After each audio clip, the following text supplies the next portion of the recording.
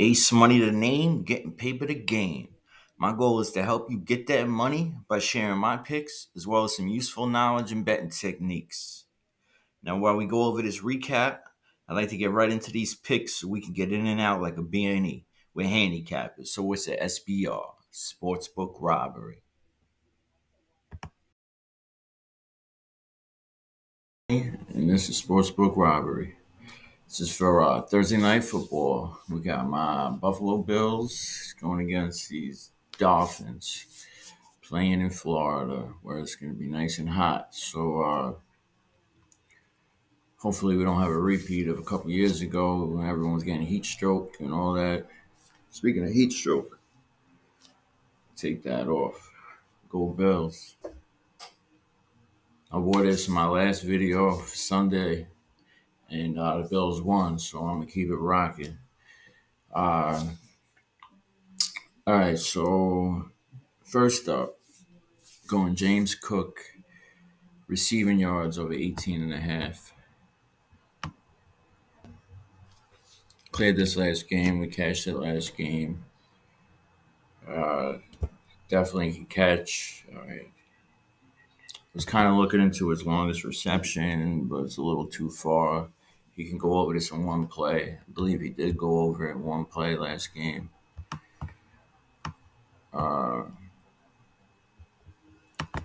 They got his receptions at 2.5, minus 122. Over 1.5 is minus 340. So the books are saying he's going to get at least two, between 2 or 3. Had 3 last game, averaging about 3 a game. Should be an easy cash. Always all line it back. I played it at 18 and a half. So yeah, let's get it. James Cook, receiving yards of 18 and a half. Also played, just like last week, I played his rushing yards.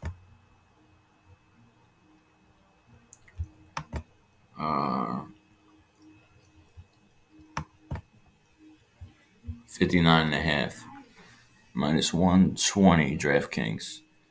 Always have multiple books. I know I'm a broken record, right? Multiple books, line shop, get the best line, the best odds you can possibly get. If you bet anything like I do every day, shit adds up. Believe me, it does. As well as you want to get that lower number. What was it? Sunday night game. No. Monday Night Football. Kittle, 39 and a half. Played, they had like 42, 43. I played 40 plus for it's a little more juiced. But he got exactly 40. It's crazy how the book's always right on, right? But yeah, so rushing yards, Bills, since he got the new coordinator last year, middle of the year, Joe Brady, they definitely started running the ball a lot more. They kind of run a little more than they actually pass now.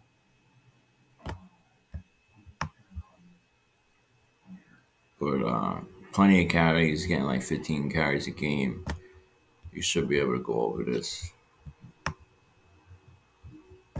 You could try to combine him, rushing yards and receiving. It's just I like the receiving at 18, and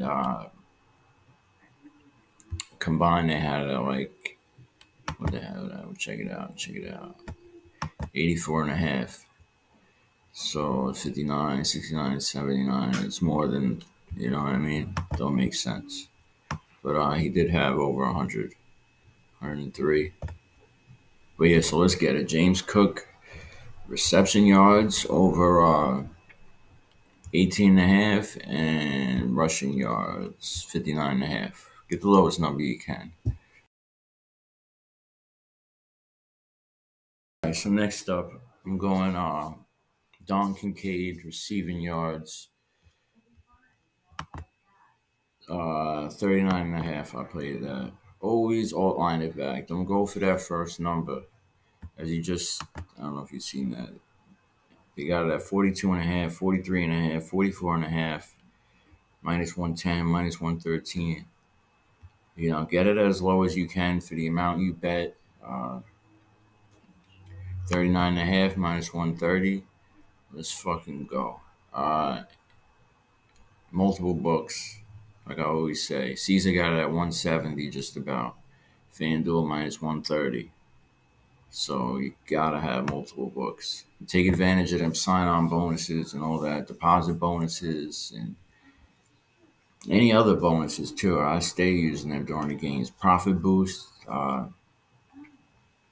You got a 50% profit boost. Get a guy who got a low number. Instead of 39 and a half, get him at 24 and a half. Add the profit boost. So it'll definitely cash. Excuse me. But yeah, so last week they emphasized on Arizona emphasized on covering him real well. He had a good game, just didn't have. He had one reception. I think he only had one target, two targets, one reception. But that's not going to happen again this week.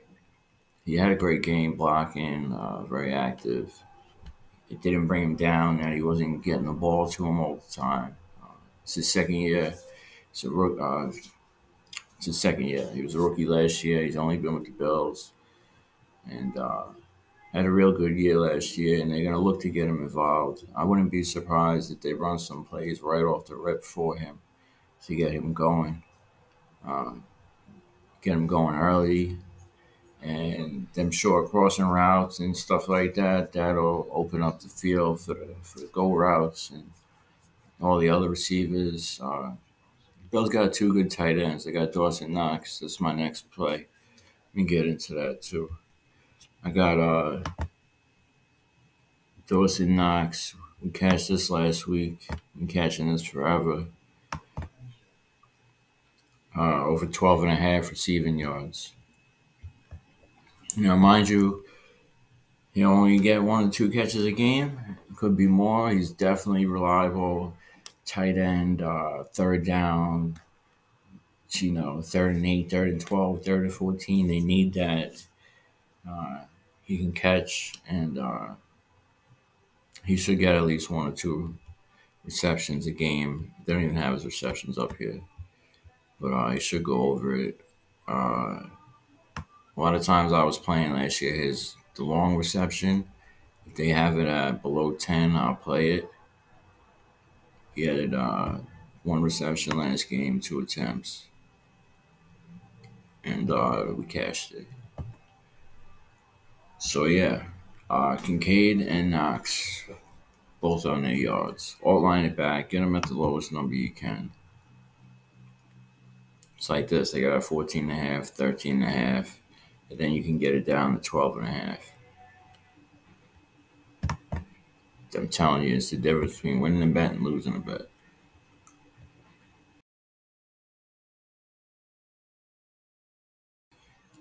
All right, I'd like to take this time and ask you if you could like the video. New viewers, if you like what you see, hit that subscribe button, and everyone turn on the notifications. This way you get all my plays, my videos, my live bets.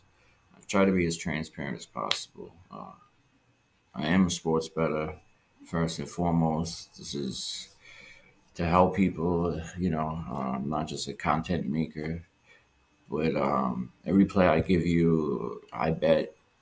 So, yeah, and likes, and if you could leave a comment. Comments help get the videos out there, as well as it gives a little interaction. I like hearing what you have to say, cash and bets, what's working, what's not working. You got any ideas? I do appreciate everyone who does like and comment, but let's keep it moving. All right, Mac Hollins, receiving yards over 17 and a half. I don't think that's what I played. Hold on.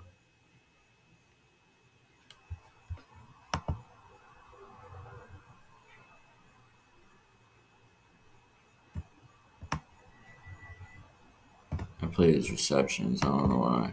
Oh, because I was moving it around. Receptions over 1.5. Now, he had a touchdown last game. It's his first year with the Bills. He had 2 receptions, uh, 2 targets. I didn't know much about him, so I looked into him a little bit before it. He was on the Eagles. Took them to, I think they won the Super Bowl when he was on there. A couple other teams. Good receiver. I know last year he didn't play that long, but the games he did play, he had a few receptions. But it's not only that he had a few; he's good at catching. 3 out of 4, 3 out of 4, 2 out of 3, 3 out of 3, 1 out of 1, 2 out of 2. So a veteran player. He's not scared of the spotlight. And with that TD last game, it was a nice little route up the middle, little slant, and Josh hit him right in the end zone and caught it. So definitely going to build confidence and chemistry between the both of them. And I see this number going up. Not this game, but in the next couple. 2 receptions is going to be easily done. Receptions over 1.5. Let's get. All right. So last up, Keon Coleman receiving yards over 39.5. Played it on FanDuel minus 130. This line opened up at 38.5, went up to 44.5. So I all lined it back. Always all line it back. I stay saying it. It's the difference between winning and losing. Especially if you're betting more money and unit size is up there.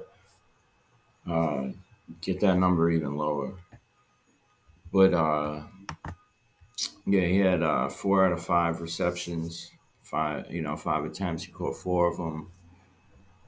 I dropped a little money last game, just messing around, 60 plus yards. They had like crazy plus money. I put like $5-10 on it, and he had 51. He almost hit it, but he had one reception. It was pretty long, 28 yards.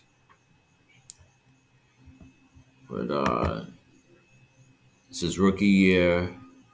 And the other thing I like too, he's from Florida. He played, well, I don't know if he's from Florida, but he played for Florida high school. So that hot weather down there shouldn't bother him. He got his receptions at 3.5. I expect that the defense to try to lock him down, but he's a physical receiver, big guy. He's not the fastest, but he runs fast. As well as I showed earlier, the receptions that Dolphins let up last week.